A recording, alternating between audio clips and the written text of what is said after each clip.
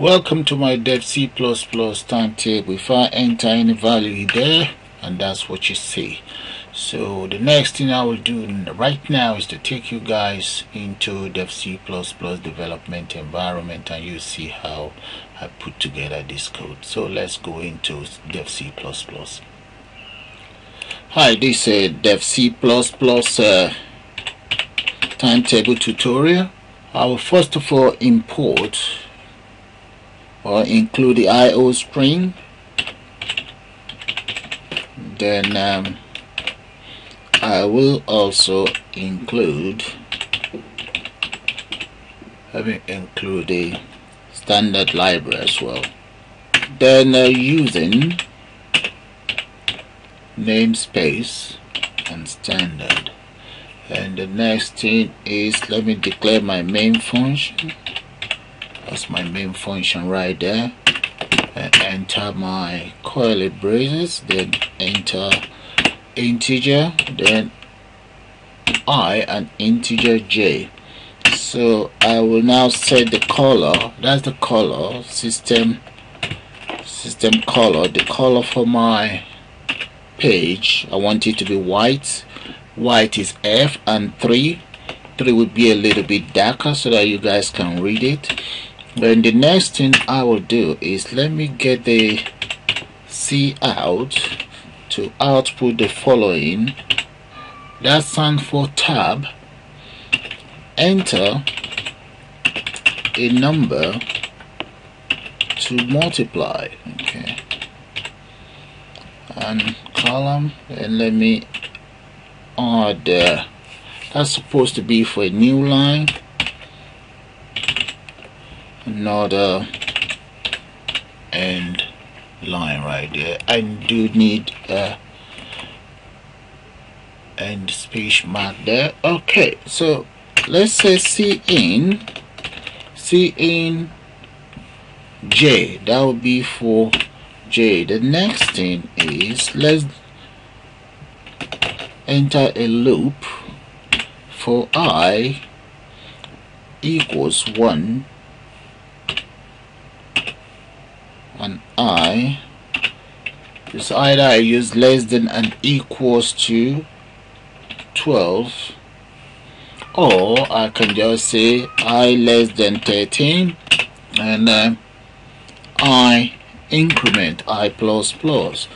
Now my statement will start there. Say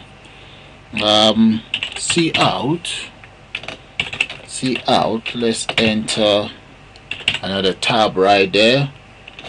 Close that tab, and I want I, print out I, then I want I to print this out as the symbol for multiplication. Then j, which is what was entered earlier. Then I want the equal sign, and I will now, on the equal sign, I will now enter I multiplied by whatever was entered right here, which is j. Then right there, I'm gonna end it, end line. Let's add another end line just to add a space. Then what is left is close my curly bracket, and I need the system to pause or else it will just flash in front of your eyes and you guys will not see what's going on. And we now need to return 0 and close. And that is how you develop a C++ timetable in Dev C++. So let me run this program. First of all, save it and run it. Go to File, Save As. Let me just call it multiply underscore time table. Save.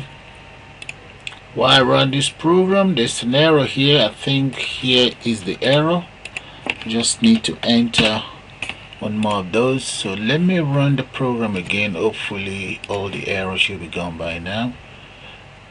Okay, I think it's looking good. and that's my program right there. So it's asking me, it's prompting me to enter a a number I would like to multiply. That's it. I would like to multiply 8 times table. So press enter and just restart it again. Press F5. Running the program right now. Here we go. So let's increase that. Let's check out for timetable. You guys see that? And that is how you develop a multiplication timetable using Dev C++, guys. So if you have any need for the codes, let me show you the code right here. That's the code. You guys see that? So I'm just going to call it a day, and thanks for watching. Please do subscribe.